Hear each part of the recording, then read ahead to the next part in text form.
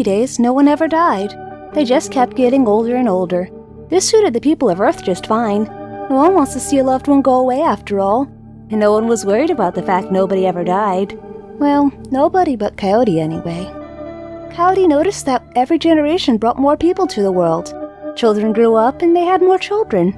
With the population always rising, there would come a day in which there would just be too many people for the Earth to support. There would be no food, no clean water, and not enough shelter for everyone. People would be sick and starving with no way to end the suffering. They would simply be hungry and cramped and unhealthy forever. Coyote shivered at the horrible thought. There had to be a way to prevent this. What if people could go away back into the Earth? Not everyone, just some people. From there, as long as the remaining people were wise and didn't have too many children, there could be a balance so the Earth could recover and everyone would have a chance to be happy. Coyote brought his thoughts to the tribal elders. They didn't like what he had to say, but he had a good point. They didn't want anyone to go away forever, though. It was decided that volunteers would be taken. The volunteers would go into a deep trance in which they would not need food or water. Their spirits would go on vacation, and they wouldn't remember a thing until they woke back up. From there, they would be reawakened later on. Coyote said this wouldn't be enough, but the elders had already made their decision.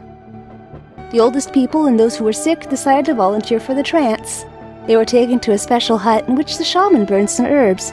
He beat his drum and sang a special song to put all of the volunteers into a deep trance. Outside the hut, a dust storm kicked up into a whirlwind. The whirlwind entered the hut and whisked away the spirits off to explore the world. Coyote saw this and formulated a plan.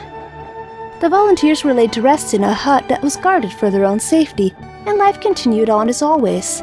The volunteers were missed, but nobody was sad as everyone knew they were going to come back. When the time came, the volunteers were stretched out in the ceremonial hut, and the shaman began to burn his herbs. He beat his drum and sang, and outside a dust storm kicked up into a whirlwind. Coyote saw the whirlwind and covered the hut door with a blanket. The whirlwind couldn't get in, so the spirits of the volunteers could not return. They stayed deep in the trance.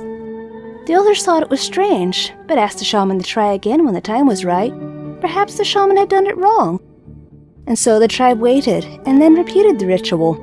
As before, the whirlwind kicked up, and like the first time, Coyote ran out and put a blanket over the door. After the second failure, people were getting worried. Why weren't their friends and family coming back? The elders decided to try one more time. The shaman burned his herbs and beat his drum. This time, the elders secretly set out a guard near the hut, just in case something was stopping the spirits from returning. As before, the whirlwind kicked up, but this time, Coyote saw the guards. He grabbed his blanket and distracted the guards by throwing sand in their faces. This gave him just enough time to throw the blanket over the door before running away. Now the entire tribe knew who was to blame. They brought Coyote before the elders and demanded an explanation. He told them that making the people go away for a little while just wouldn't be enough. They needed to go away forever or the earth would become overburdened. The elders said they would tie Coyote up so he couldn't do it again. Coyote said he would still find a way to stop them, no matter what it took. The elders saw how serious Coyote's face was, and they knew it was true. If Coyote would take their loved ones away, they would take themselves away from Coyote. He would not be welcome around humans anymore. If anyone saw a Coyote, they were to throw rocks at him. If Coyote was hungry, they would not give him any food. If he was cold or wet, they would not give him shelter. Coyote would be on his own among the other animals forever. Coyote admitted this was fair, then took his things and left. People ignore or attack Coyote and his children to this very day.